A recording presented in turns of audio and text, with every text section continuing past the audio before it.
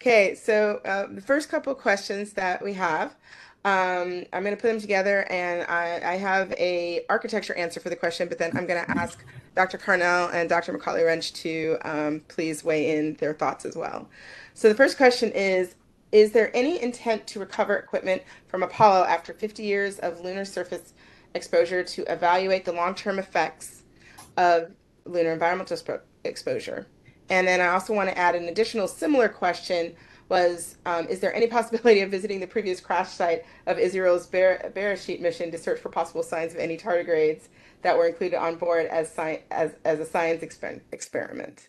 Um, and they said sending a rover to search for any signs of tardigrades would be a great practice for future solar system missions whose goal is to search for signs of life. From an architecture perspective, we just want to remind everybody that the goal of this meeting is to look at the science drivers for the HAB, but that we do have sample return as a capability in the architecture, but but right now the architecture is designed to go to the South Pole. So one of the things we want to encourage people to do is to look at the architecture as it comes out in the future, and look to see if we sorry, I want to make sure I get this right, to look to see if there's a high need to not go to non-polar regions. There is SMD is currently undertaking a study to look at non-polar regions, and so we would need to look and see if those needs are super high enough to go the science value to go to non-polar locations. So that is something to consider in the future. And I would really love to hear from Dr. Macaulay Wrench and Dr. Carnell on their thoughts on those two questions as well.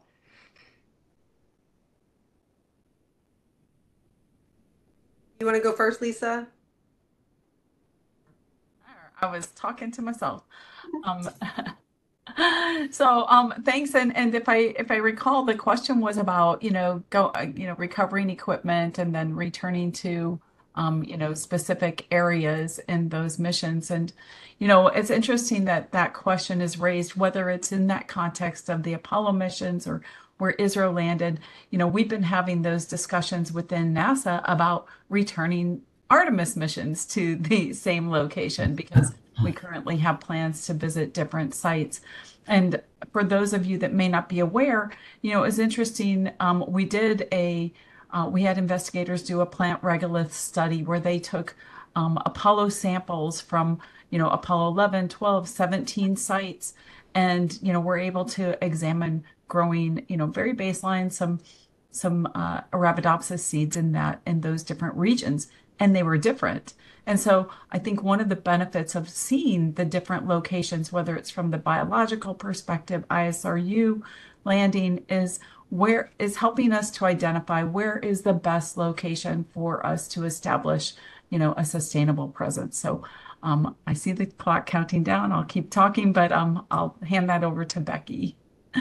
I'll just add that, I think I don't know how much of a baseline knowledge we have about the potential like microbial um, hitchhikers or any of the organics that might have been on the Apollo missions. But that being said, I mean there's an opportunity there if we're going to go there anyway, to look at any potential contamination around the sites where the Apollo astronauts were, where their equipment was, and if there's been any, degradation. Is there anything measurable, there now? That is useful information. I don't know that I would say, without the baseline information, I don't know that I would say it's a primary science driver, but it's definitely a mission of opportunity that could be considered. I would like to add something from a non-science perspective. One is with respect to Apollo sites, there is an effort to identify those as historic sites.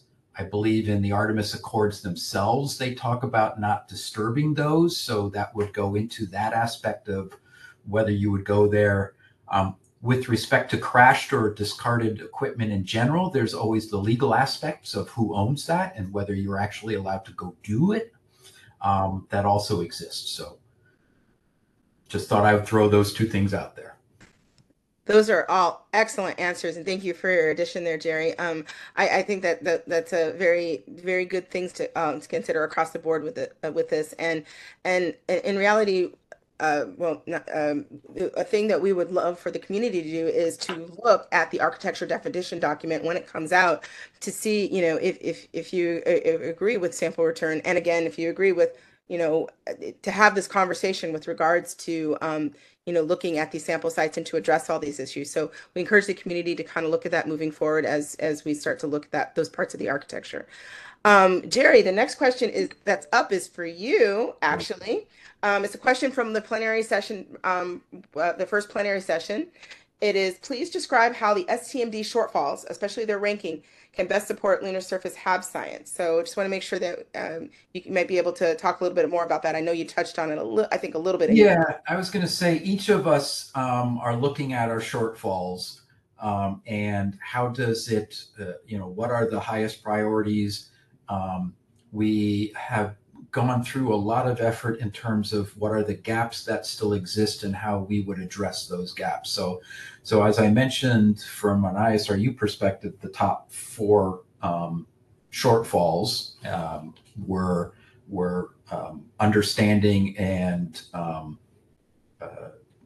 mining water and volatiles in the permanently shattered crater, the processing of lunar regolith, and as I mentioned, whether it's chemical, physical, biological, as well as the production of propellants. So basically how that translates to the individual basic research activities, we will now use those shortfalls in future solicitations and try to address, the types of research that's needed as a function of the audience that we're trying to aim towards.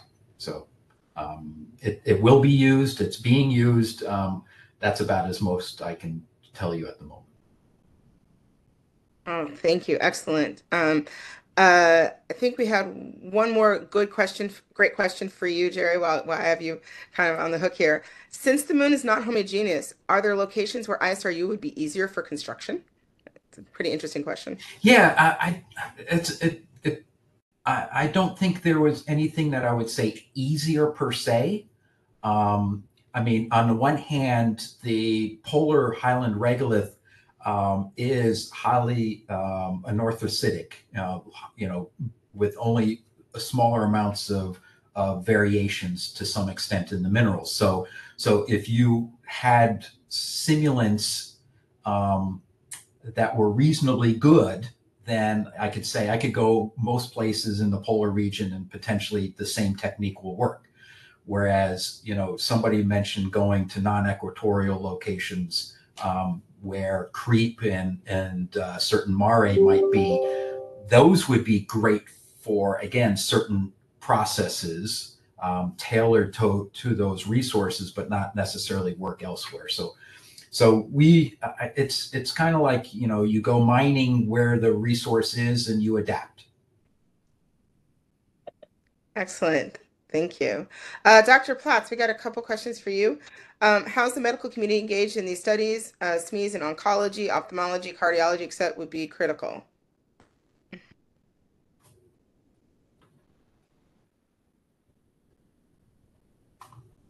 I think you're muted. Yeah, I think you're muted. I think you're muted. Sorry about that. You'd think we'd know how to do this by now, right? How long was it, COVID? Yeah, sorry. I'm not on the medical side, I'm on the research side, but I can tell you that the Human System Risk Board, which is the board that selects those 30 or so risks that I showed you, medical operations is part of that board. In addition, each risk has what we call risk custodians, and that is a team of individuals, and that team always involves at least one physician as well. So we have physicians involved with those. The examples that we're given here are really quite appropriate because some of our biggest risks involve things like cardiology, and we have specific cardiologists, both internal and external, who are involved.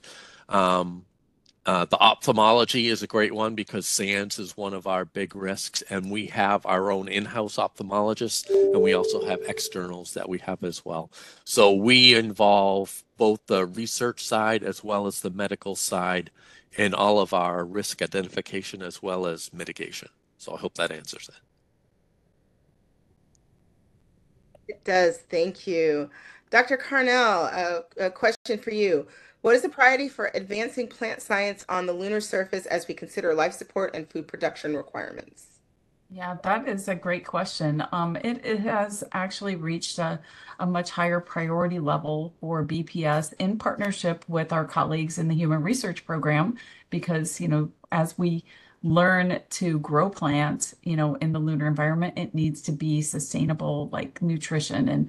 And so, we work really closely with the Human Research Program and Steve's team so that we can grow the right crops in that environment. And so as far as in the eclipse environment, vice plant production, that it has risen to a very high priority for us. Excellent question. I've got one more here that I think it's another one for Jerry, and I think I'd love to hear from anybody else who has a thought on it. How does NASA define responsible mining? Is there a policy document that outlines the acceptable best practices for disruption of the lunar surface for infrastructure, ISRU, research, or commercial activities? So there's not an official document. I did write a paper for AIAA last year that goes into the common attributes between terrestrial and space mining, as well as I would call early guidelines for how we would perform ISRU on the moon in a responsible and culturally sensitive way. So no official documents, but we are working with the State Department and NASA legal office through UN copious activities on trying to work in that direction. Excellent answer. Thank you so much. I think we're running up on the time on our schedule here. So I want to thank our wonderful panel of speakers again today for their great presentations and all their answers. And thank you to all of our participants for all your wonderful questions today.